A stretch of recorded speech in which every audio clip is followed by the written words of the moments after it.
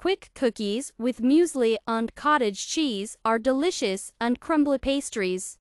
These cookies are suitable with tea, coffee, or just with hot milk.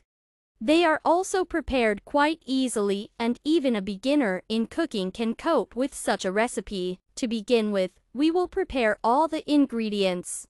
These are such as muesli, chicken eggs, cottage cheese, butter, sugar, cinnamon, baking powder, and wheat flour. Let's move on to preparing the test.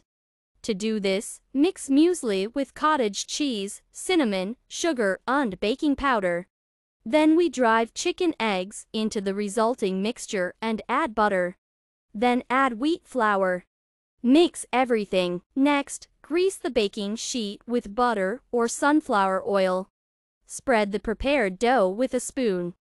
Then we send the baking sheet to the oven. Bake cookies at a temperature of 190 degrees for about 20 minutes. Then, let it cool down a little and you can serve it to the table. Enjoy your meal.